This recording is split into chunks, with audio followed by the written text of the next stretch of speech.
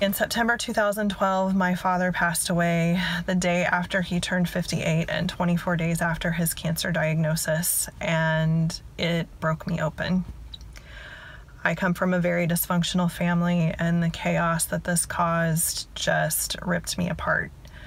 I started questioning everything about how I made my decisions, how I was raised, things that I had allowed in my life, and the ways that I saw things and felt about things, and it really was my awakening, and it sent me on a spiritual journey.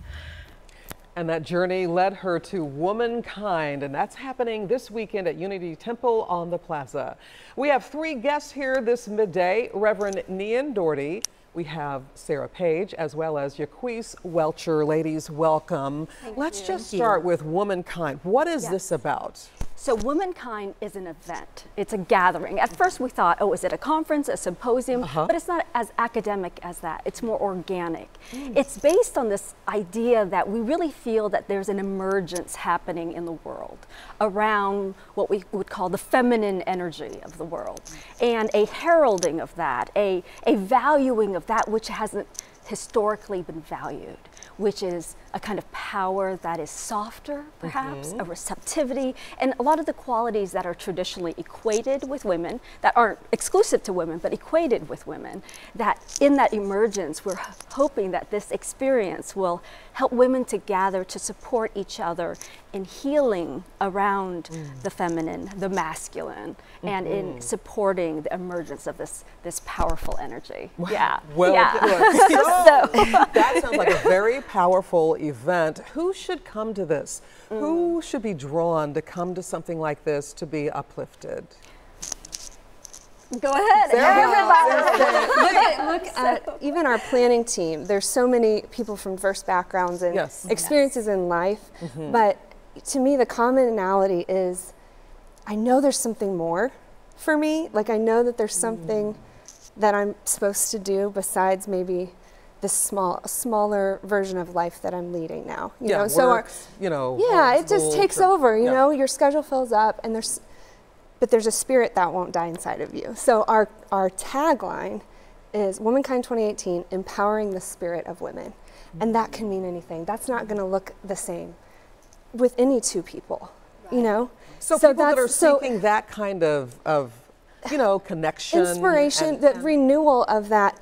I knew what I wanted to do at one point, you know, and somehow I got a little off track. Or maybe you're on track and you have a big vision and you just want to have support, connect and support and know that there's other people like you.